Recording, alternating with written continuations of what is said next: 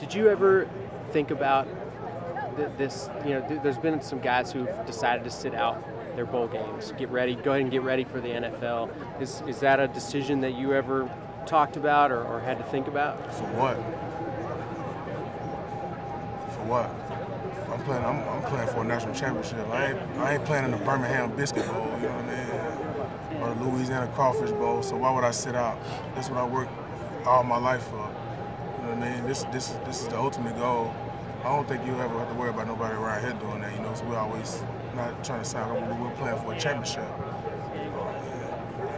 That's stupid. I mean, maybe if we was playing in the Raging Cajun Bowl or something, we'll hit around here, but not with these dudes.